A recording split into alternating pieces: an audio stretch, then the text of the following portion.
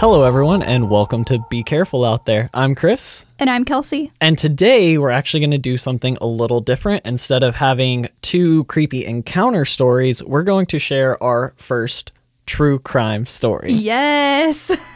So one of the things that we're actually looking forward to with our name change is originally when we were called the Let's Not Meet podcast, we focused on the creepy encounter stories, but with Be Careful Out There, we can encompass things like creepy encounters, true crime stories, paranormal stories, cryptid stories. And so that's something we're super excited to get into and have a wide variety of episodes for you guys.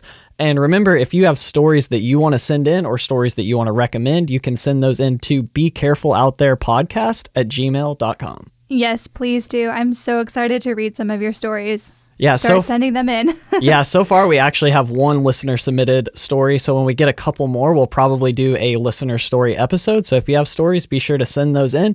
And Andrew Tate from the Let's Not Meet podcast actually gave us a shout out. And so I know a lot of people from the Let's Not Meet podcast community has come over, given us a try, left us some wonderful reviews. And so yes, thank you. Thank you so much for all those wonderful comments. And we're so glad to have you. And we hope you guys enjoy. The story I'm going to be covering today is called The Slenderman Stabbing. On May 31st, 2014, a cyclist came across the body of 12-year-old Peyton Lutner, aka Bella, covered in blood in the middle of a clearing. What the cyclist didn't know was that Bella had a total of 19 stab wounds covering her arms, legs, and abdomen. Somehow, Bella survived the attack and made it to the hospital where doctors say one knife wound missed a major artery by 1 millimeter. So who would stab a 12-year-old girl and leave her to die in the middle of the woods, and why? So I did decide to tell you guys up front that she does survive because there is a lot of other aspects to this story that are just as dark as the stabbing itself. So I didn't want you guys hanging on wondering if she lives or dies. I just wanted to make it clear at the very beginning that she does live because this story is a real roller coaster. So this story begins in the 4th grade when Bella saw Morgan Geyser sitting alone at a lunch table. Bella felt bad for the girl, believing that everyone deserves to have a friend. So Bella sat next to Morgan and they hit it off. Bella described Morgan as very funny with lots of jokes to tell. Bella also said Morgan was great at drawing and had a powerful imagination that always kept things fun and interesting. I think that's a really nice thing that she just saw a girl sitting alone and was like, well, I'm going to go talk to her. You know, I know, that's so sweet. Kids can be so mean. Yeah, and it's just really nice that she was able to reach out to her and didn't just like leave her hanging and leave her all alone, because some people would have done that. Yeah. I think that really highlights that Bella had a really pure heart. So things began to change in the 6th grade when Morgan befriended Anissa Weir. Morgan and Anissa both developed an obsession with the legend of Slenderman. Bella wasn't fond of Anissa, describing her as cruel and jealous. Bella also did not enjoy the story of Slenderman, as she found it scary and unnerving. Are you familiar with the legend of Slenderman? I know the basics. Okay, so let's get into what Slenderman is. Slenderman was created on June 10th, 2009, when a thread on the Something Awful internet forum challenged its users to a Photoshop contest to see who could create the best paranormal images. Eric Knudsen submitted 2 black and white photos of a tall, slender, faceless man surrounded by children under the pseudonym Victor Surge. Eric was the first person to attach snippets of text to his images from supposed witnesses. These snippets of text revealed the name of the faceless creature as Slenderman and revealed that the kids in the photos may have been abducted. So here are the quotes under the photos. So the first photo read, "We didn't want to go. We didn't want to kill them. But its persistent silence and outstretched arms horrified and comforted us at the same time." 1983. Okay, yeah, that's actually pretty creepy. Yeah, very creepy. It reminds me of like when I was a kid, I would just go on these like creepypasta forums and just read like all day. Oh yeah, I love creepypastas. The Ben Drown creepypasta, we've read that one before. And the Russian sleep experiment, those are 2 of my favorite creepypastas. Oh, the Russian sleep experiment. Yeah, we'll probably creepy. cover both of those on here at some point because I really love those stories. They're clearly fictional, but they're just really great stories, really well written, and I really enjoy them. So under the second photograph, it said, one of 2 reported recovered photographs from the Sterling City Library blaze, notable for being taken the day which 14 children vanished, and for what is referred to as the Slender Man, deformities cited as film defects by officials. Fire at library occurred 1 week later. Actual photograph confiscated as evidence. 1986, photographer Mary Thomas, missing since June 13th, 1986. So just to be clear, this was all submitted for a contest, so Slenderman was completely made up. This is a fictional character that was made up for the purpose of this content in the creepypasta style community who really enjoys creepy content that may be fiction. Yeah, so it's not a real thing, but it started to take on a life of its own. Yeah, and you can clearly see that they put a lot of effort into the lore, like by having all of those specific dates and like making it feel real. Yeah, but it's like 2 little snippets under 2 paragraphs, and that's the only official lore from the actual creator of Slenderman. Oh, really? That's it? Yeah, that's it. So Slenderman actually started to take on a life of its own as the legend began to spread. Once the images of the Slenderman went viral, fans began creating their own fan art, cosplay, and creepypastas.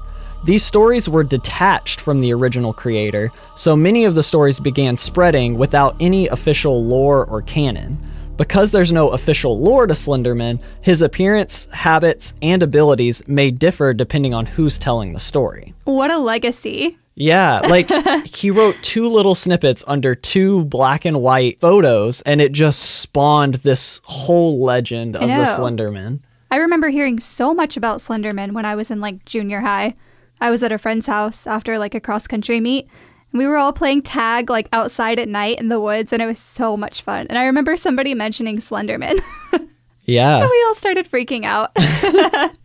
So while his abilities and appearance do differ from story to story, the main accepted view of Slenderman is he has basically no face, a tall, slender man, obviously. And then it's often said that he has multiple arms, or as if one arm branches into multiple arms. And, lovely. Yes, and it's typically said to be more like tendrils, like his arms. More hands to grab more kids. Yes.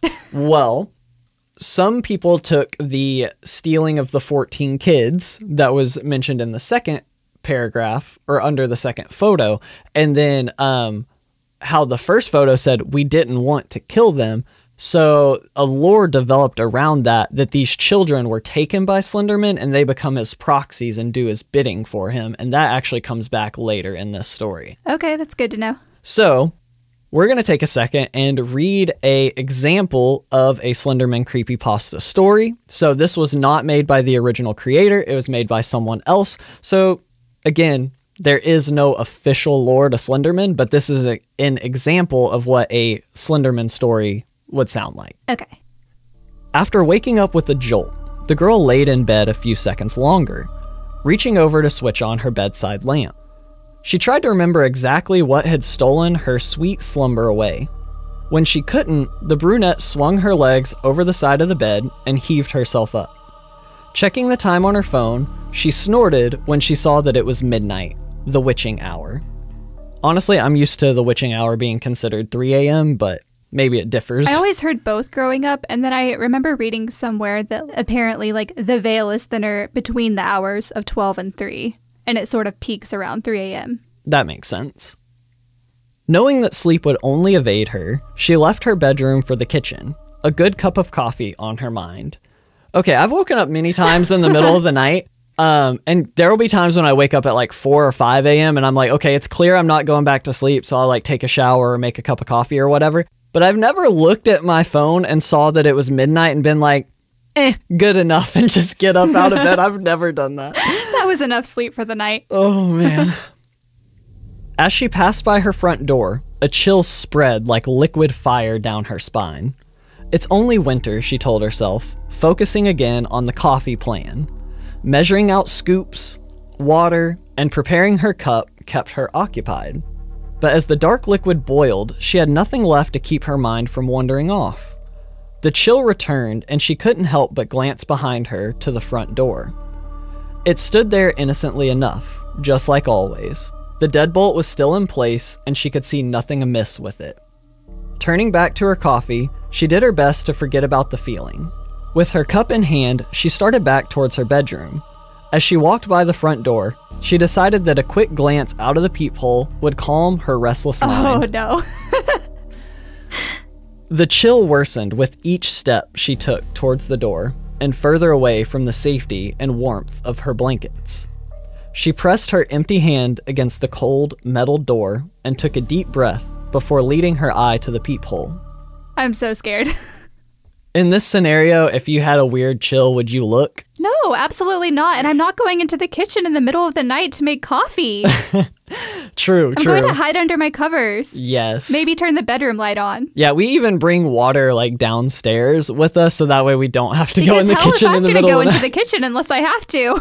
The good thing is, like, our dogs like to sleep upstairs, so if there's anything crazy going on up there, they would go wild and we would know. So that is... I do feel pretty assured around here. That feels very nice to me.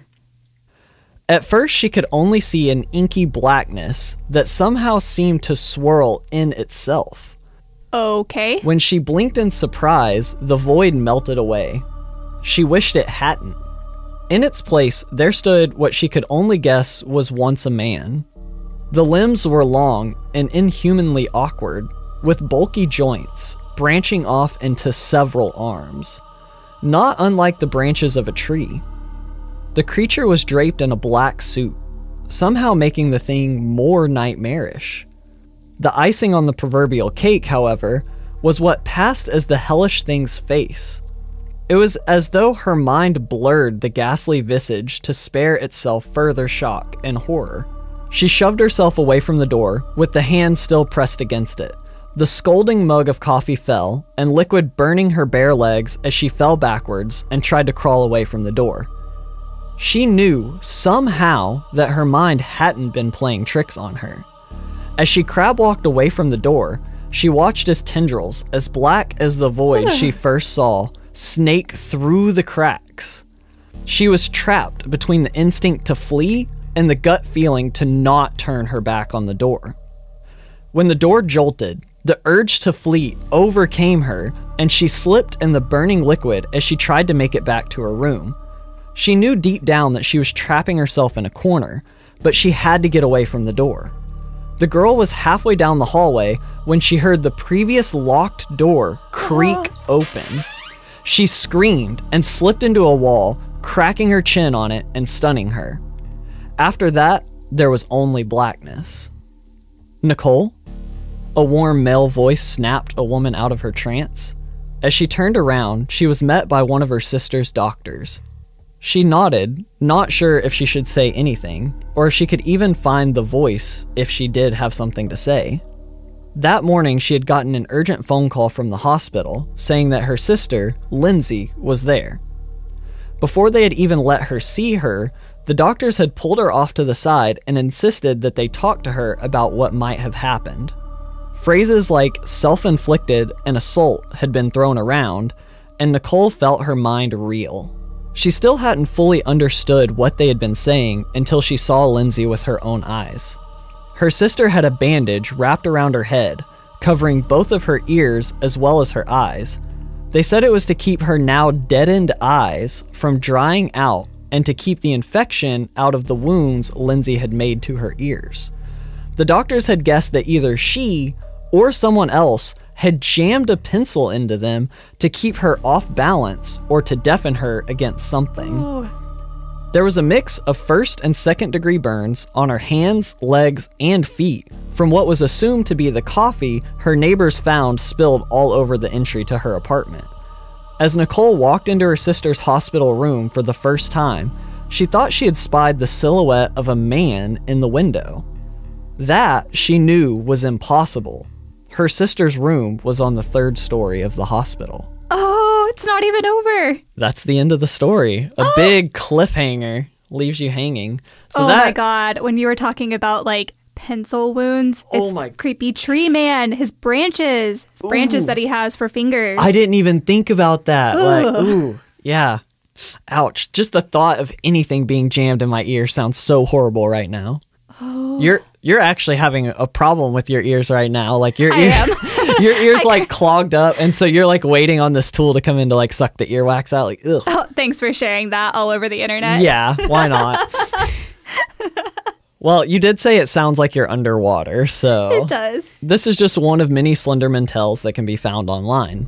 Unbeknownst to Bella, as Morgan and Anissa became more and more obsessed with Slenderman, they began to plan Bella's murder. They believed that if they successfully murdered Bella, they would be allowed to live with Slenderman at his house, which Morgan believed to be located in the Nicolet National Forest. They also believed that if they failed to kill Bella, Slenderman would murder their families. What a dilemma. Again, this story was completely made up. Like, Slenderman is not real. It was completely made up, but these 12-year-old girls are absolutely convinced that he's real. I mean, I can sort of see myself believing this as a 12-year-old. Like, I was into, like, so many creepy things. Like, I'm not saying that it would have compelled me to really do anything, but I guess you're going to be getting into that. Yeah, I mean, it definitely makes it sound like these girls weren't necessarily the most mentally stable, which we will get to. So, May 30th, 2014 was supposed to be a fun night.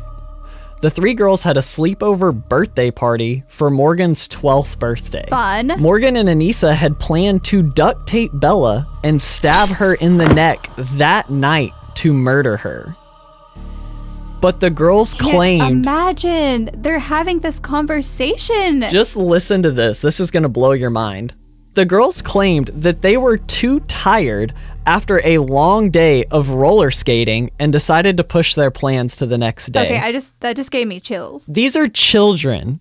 They were roller skating all day and they were like, So, we'll just move that like murder thing to tomorrow. Like as if it was a business meeting. Like we'll just move it to tomorrow. These innocent activities that you associate with childhood. And then they're also plotting the murder of their friend. It's insane. Because they feel like they have to. Like, they truly believe this. Yeah, because they believe if not, Slenderman will murder their entire families.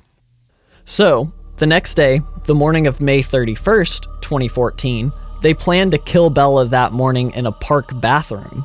Anissa claimed to have slammed Bella's head against a concrete wall in an attempt to knock her out and make it easier to kill her and not have to look her in the eyes while they did it. Like, this shows that they know that this isn't the right thing to do because they didn't even want to look her in the eyes while they did it. Or at least Anissa didn't. Morgan recalled things the same way, stating that after Anissa tried to knock Bella out, Bella got furious and Morgan was pacing around nervously. The one thing that really surprises me is that Bella didn't, like, run to an adult or just, like, piece out of there after someone literally slammed her head into a concrete wall. She was probably in shock. I mean, it's just like when you're a child, you don't always necessarily understand what things are normal and what things aren't. And like maybe Bella just didn't really know what to do after that happened and just kind of wanted to just forget about it and move on, which is honestly ends up being the worst thing that she could have done, unfortunately. Not blaming her in any way. She was just a child. Of course. They're all just children. So this is when Morgan and Anissa decided to take Bella out into the woods to murder her. They told her to lay down and cover herself with leaves and twigs. Bella complied, thinking this was some silly game of hide and seek. Again, they are children. They're like, she thinks they're playing hide and seek while her friends have this like demonic idea going on to kill her. Oh my god, this is heartbreaking. Morgan later told the police, "We led her there and tricked her. People who trust you become very gullible." It was sort of sad. This is just how they're talking to the authorities? Yeah, as children. Like with almost no remorse. That's when Morgan pulled out a kitchen knife and stabbed Bella 19 times in the legs, arms, and torso, while Anissa looked on. The knife pierced two major organs, Bella's liver and stomach, and as I said previously, just barely missed her heart. Morgan told the police that she felt no remorse, even though she thought she would. Morgan said, "I actually felt nothing." Morgan's parents recall noticing her lack of empathy at a very young age. In a USA Today interview, her parents talked about the first time they watched Bambi with her.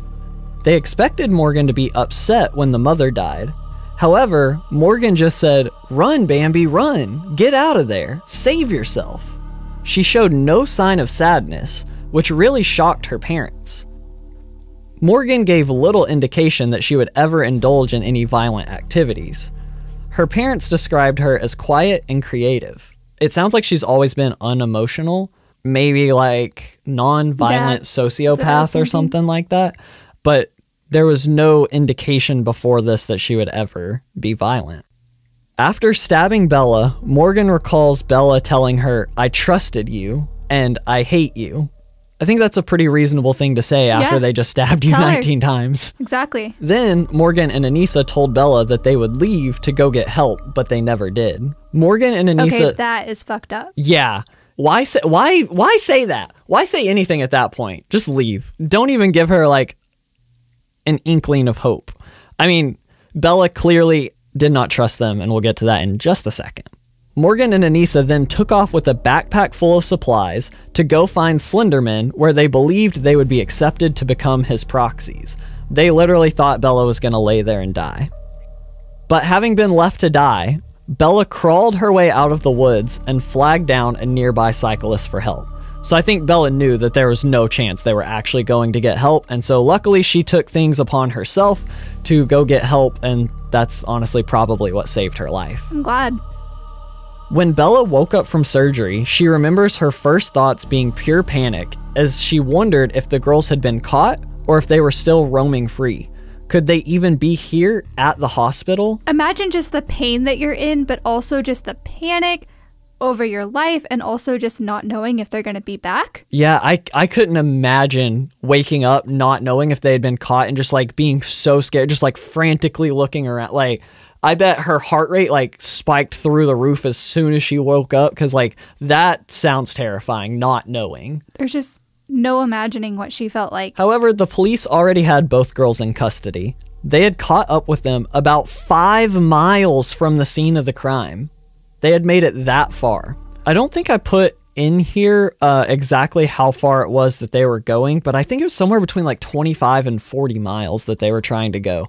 So like they had made it a good chunk. That they had done a thing. Both girls quickly confessed to the crimes, saying that they had to kill Bella or Slenderman would kill their entire families.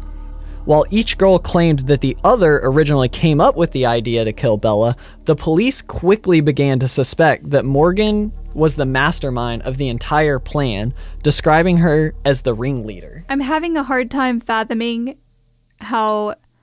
Okay, so one kid could do this, but she was able to drag another kid into this, just 2 kids at the same school.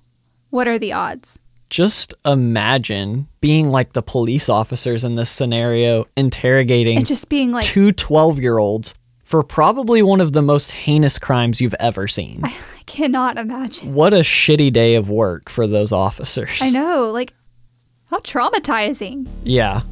In Wisconsin, people over the age of 10 can be tried as adults in attempted homicide cases. Both girls were charged with attempted first-degree intentional homicide. Anissa took a plea deal on a lesser charge and pleaded guilty, but was later found not guilty by reason of mental disease or defect. That was like the court document wording.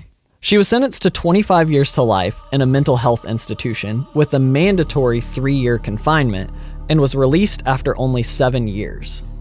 She was released into her father's custody, has to receive psychiatric treatment, must wear a GPS monitor, and has limited internet access while she lives under supervision until the age of 37, which would roughly be about 2039. So she's the one who didn't do any of the stabbing, but she was still in on the plan. She tried to knock out Anissa. She was there the whole time. While she didn't inflict any of the wounds, she was still present for the whole crime. I guess this would work differently in different states, but you were talking about how they cited mental illness. And I'm just wondering, what if that wasn't the case? What if they didn't find any mental illness that they could prove? Like, what could they do with her at that age? It definitely varies state to state. Some states even have a minimum arrest age to where like people under a certain age, you can't arrest them. And then certain states don't even have a minimum. Like certain states, you could arrest like a 4-year-old. But yeah, it would all really vary state to state. Yeah.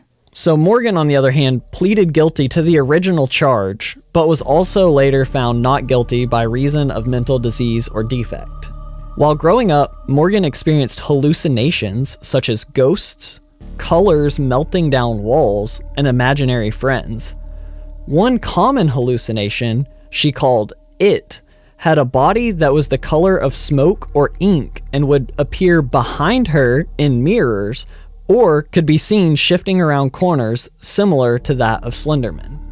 That would be creepy, to just look in a mirror and see something behind you. Yeah, I'm wondering if she was like, if she at all seemed to be afraid of this, or if she was just kind of like going along with it. I don't know. I wonder if this came out after the fact, if this came from Morgan herself, or if this came from her parents. Like, did her parents know about this and not take her to a psychiatrist to like get this checked out? Or is this something that like Morgan later talked about? I'm not 100% sure on that. I didn't really look too deeply into that, but now I'm kind of curious. Either way, that's inviting a whole lot of trauma. After Morgan's arrest, her mom said that Morgan became floridly psychotic.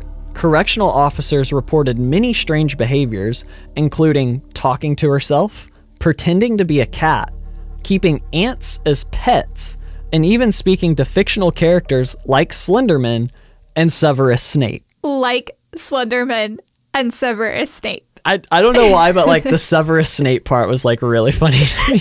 Not what I was expecting. Yeah, that kind of caught me off guard when I was reading that. All right, so here's where you kind of start to feel bad for Morgan. It's crazy that you could feel bad for somebody who committed such a heinous crime, but you'll see what I'm talking about here in a second. In the fall of 2014, Morgan was moved to the Winnebago Mental Health Institute to determine whether she was competent enough to stand trial. This is when Morgan was diagnosed with early onset childhood schizophrenia. I just want to say that not all people with schizophrenia are violent. They can often be portrayed that way in movies, but a lot of people with modern medicine who have schizophrenia can live a fairly normal life as long as it's appropriately treated. Morgan's father is also said to have schizophrenia and by all accounts seems to have lived a fairly normal life. In fact, most people with schizophrenia... I'm so happy that you are talking about that, because the way that mental illness gets represented in media sometimes is just appalling. Yeah, and it's like, luckily modern science has come so far that schizophrenia can often be treated very well. Like, obviously there's varying levels of schizophrenia. Some people have only... I think the most common type, if I remember correctly, is just auditory hallucinations. Some people have visual hallucinations. The worst thing is when it's not treated and they have like a full psychotic break. That's what I've heard. But most of the time, if they stay on top of their medications, they're usually able to, you know, just live a normal life, just like you and me. Yeah. So for Morgan, instead of immediately being treated for her schizophrenia, they focused on teaching her about the laws to prepare her for trial. This really highlights that the justice system doesn't really care about people's mental health. Nearly a year and a half later, she was deemed competent to stand trial. Morgan was left untreated for her schizophrenia for 19 months while she was awaiting trial, leaving her in a state of psychosis and out of touch with reality. For that is 19 so months. Inhumane. Yeah, like the criminal justice system did not care. And it said she was a kid in a state of psychosis and out of touch with reality. How did they ever deem her competent to stand trial? Exactly. That's what I'm wondering. In December of 2015, Morgan was sent back to the Winnebago Mental Health Institute, where she was given antipsychotic meds that stabilized her mental state and allow her to feel remorse for her actions. In March of 2016, she was sent back to jail, this time with the medications, where it said that she once again rapidly deteriorated. That's so sad. Morgan was sentenced to 40 years to life, with at least a 3-year locked confinement at the Winnebago Mental Health Institute, where she remains to this day and for the foreseeable future. On June 23, 2022, Morgan appeared in court after petitioning for release, and a judge did rule for her to be evaluated by 3 doctors over the course of the summer. Now, I didn't put this in my notes, but I do believe that I read that Morgan's mother said that when she was moved from the mental health institute to a prison closer to the court, so that way she could appear for this trial, it was said once again that she rapidly deteriorated mentally after being removed from the mental health institution. By August 10th of 2022, it appears that Morgan herself withdrew her petition for release. So it looks like she was moved to a jail closer to the courthouse for this petition. The judge ruled for her to be evaluated, and then as she rapidly deteriorated, she realized, like, this isn't going to work, like, I don't need to be released, and so she withdrew her own petition. From everything that I read, that seems to be what happened. At least that shows some self-awareness, and it seems like she knows that she needs the treatment that she's getting in the health institute. I just hope that they're treating her well. It's sad that she can really only stay in reality when she's in the mental health institute, but hopefully there she can at least live a semi-normal life. I know it's a life of confinement, but it seems that maybe she understands that that's what's best for her, or at least her family does.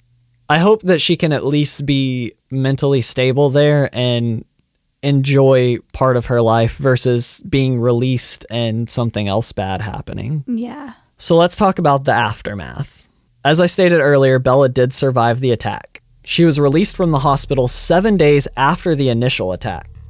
Bella returned to school in September of 2014. So this basically happened at the end of one school year, and then she kind of was able to start school the beginning of the next school year. Eric Knudsen, the original creator of Slenderman, released a statement saying, "I am deeply saddened by the tragedy in Wisconsin, and my heart goes out to the families of those affected by this terrible act." Aw. Sloshed Train, the admin for the Creepypasta wiki, stated that the stabbing was an isolated incident that did not accurately represent the Creepypasta community. He also stated that the Creepypasta wiki was a literary site and that they do not condone murder or satanic rituals. Of course. After this, members of the Creepypasta community held a 24-hour YouTube live stream from June 13th to 14th of 2014 to raise money for Bella. I didn't see exactly how much the live stream raised for her. The purpose of the live stream was to show that the Creepypasta community cared for the victim and that they do not condone real-world violence, even though they enjoy fictional violent stories. That's so cool that they did that. The city of Madison, Wisconsin, held a one-day Bratwurst festival to raise money for Bella's medical bills. The event attracted 250 volunteers and raised $70,000 for Bella's family. So where is Bella now? In a public interview in 2019, Bella was doing well and discussed her plans to start college. When asked about what she would say to Morgan if she had the chance, Bella said that she would thank her because the whole situation inspired her to go into the medical field to help others. My goodness, she's so pure. She seems to have the purest heart. I cannot imagine feeling the same way in her shoes, even though from an outside perspective, truly everybody involved has my sympathy, but I wouldn't necessarily expect that from her. That would be fine. Yeah, and like nobody has the right to tell her that she should forgive Morgan and move on. Like, that's her decision to make, and if she chose not to forgive her, like, I wouldn't blame her. Yeah, I wouldn't blame her either. Like, she has the right to do that, but the fact that like she took a glass half full kind of approach to this. She just seems like an amazing person. Yeah, I hope she lives a wonderful life. And that is the end of our story, and that is the story of the Slenderman stabbing. That is so heavy. Yeah. I'm tearing up. It's a crazy story. I remember hearing about this probably as it was going on, or like as the court case was going on. And then I had kind of forgot about it for a few years until we started this podcast. And I was thinking, like, what would be a good true crime case to discuss? And I thought this would be a really good one. I know. And like, this was just a great discussion too. There's a lot of things to talk about with this case, especially around like mental illness and things like that. And I feel like just a lot of people could maybe just hear about this and really not have any of that background information. I don't know. I feel like you really did the story justice, so thank you. I tried my best. It's my first time covering a story like this, and so hopefully with true crime cases in the future, hopefully we get better and better at our storytelling and covering all of the facts. We just want to say thank you so much to everyone who has left us wonderful, positive comments in the past few days. Like, we really appreciate that, and that makes it really fun to continue doing this podcast, and we really hope you enjoy. And if you want to support the podcast, the best thing you can do to help us out is to give us a 5-star review on whatever podcast platform you're listening on. That really pushes us up the charts, and it helps people when they're trying to decide if they want to give us a chance. If they see those good reviews, they're much more likely to give us a chance. So thank you for that in advance, and we appreciate you listening. Yes, and be sure to follow us if you haven't already, if you want to hear new episodes every Monday, Wednesday, and Friday. And as always, be careful out there.